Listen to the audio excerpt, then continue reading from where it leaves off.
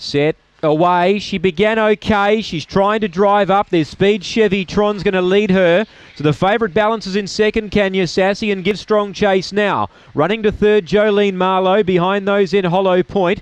A gap to Spring in China. And then jumping Zola. Last is Dixie Chick. Still the leader is Chevy Tron. Trying 2 lengths away, Kanya Sassy. She's starting to lift now. She peeled to the outside. She goes up. Running on behind them, Jolene Marlowe. Kanya Sassy pulls clear. Late Spring in China.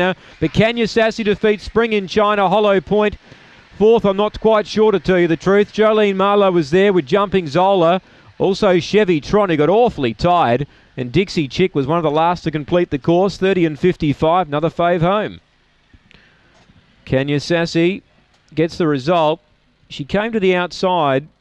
Showed a good turn of foot there at the top of the straight. She's peeled around the outside and ran to the lead. Put them away pretty quick. Second run in SA.